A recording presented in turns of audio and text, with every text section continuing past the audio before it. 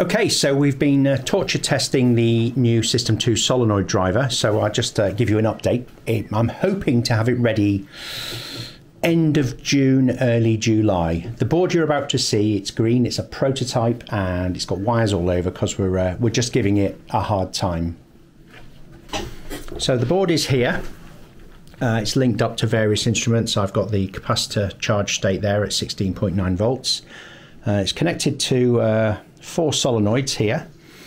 And what I've done is set them all on their own V port, so I can trigger 1, 2, 3, and 4. And you can see on the screen they're all to each individual V port.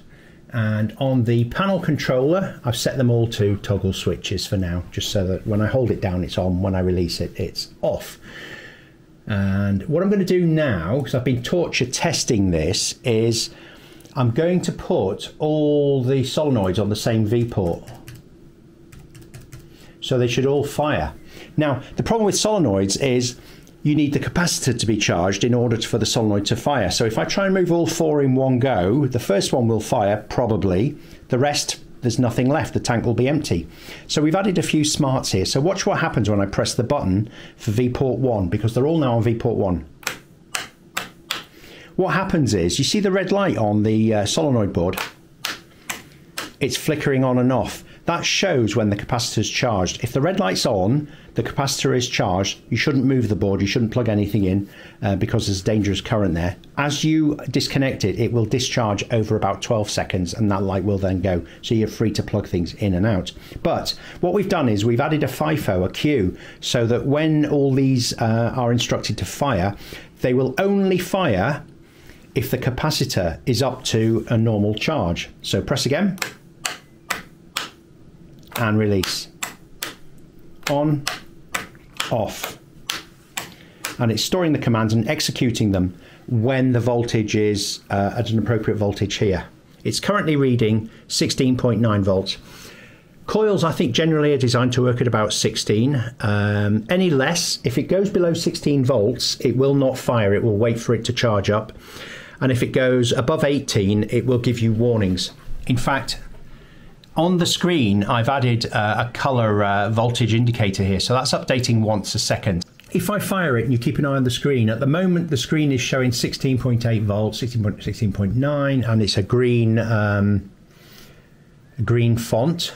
As I fire it, the capacitor discharges, and it goes down. You can see it's the way it samples once a second.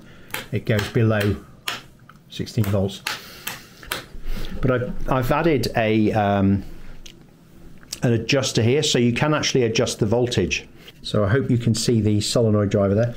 So watch the voltage on the screen as I adjust this. So I'm going to take it, first of all I'm going to go over voltage. This will actually go up to about 25 volts, but I'm just going to take it up to, there we go.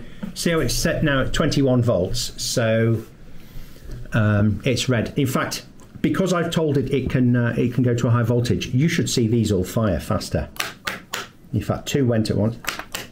It goes faster, but we don't want it there because ultimately it'll burn your coils out or your solenoids. So let's reduce this voltage. I'm going to go back to about upper end of 16. I think is good, like 16.8, something like that. Oh, screwdriver fell off.